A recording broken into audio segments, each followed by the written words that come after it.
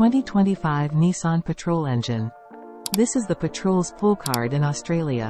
With the LandCruiser having downsized, the Y62 stands resolute with its 5.6-litre, VK56, direct-injection V8 petrol developing a healthy 298 kilowatts and 560 Nm and sounding excellent in the process.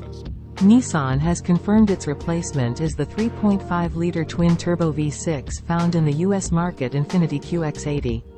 You can feel sad for a minute, but the 336 kilowatts and 698 Nm output speak for themselves.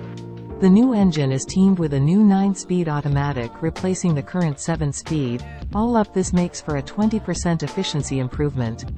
Beyond the engine, the Patrol will share its new chassis with the QX80 and get a stronger body with new design details. Expect the multi-link coil suspension to remain along with a revised version of the hydraulic body motion control HBMC system. Electric power steering will appear for the first time, and a rack that boasts a 300% increase in torsional rigidity in the QX80, at least, will improve response.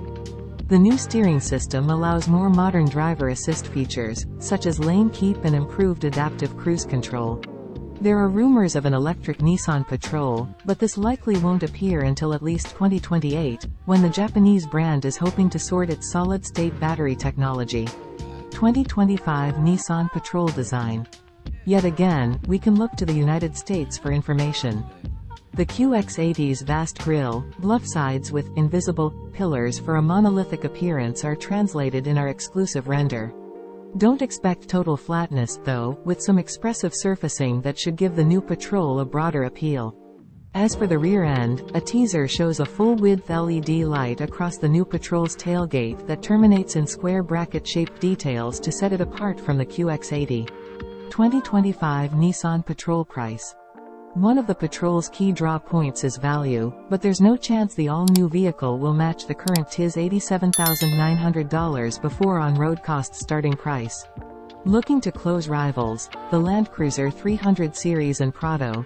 Start prices have typically climbed around $10,000 in new generation products. A start price closer to $100,000 for the T, then, seems plausible.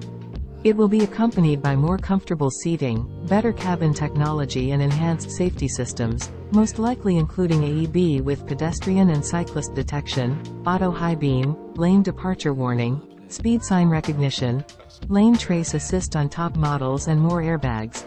Hopefully that can all be disabled easily when off-roading. That would push a luxurious TL up to around $115,000, while future hardcore models, including the possibility of a Patrol Nismo for the first time or new version of the Warrior, would then move up closer to the LandCruiser 300 Series GR Sport's $145,876 starting price. Whether the Patrol's range would grow even more luxurious, potentially incorporating the QX80's air suspension, remains to be seen. Don't expect a base model to compete with the LandCruiser GX, however. 2025 Nissan Patrol release date. The new Y63 Patrol will be revealed before the end of this Japanese fiscal year, meaning March 2025. A recent update from the US suggests the off-roader will be unveiled before 2024 is out, however, beating initial expectations significantly.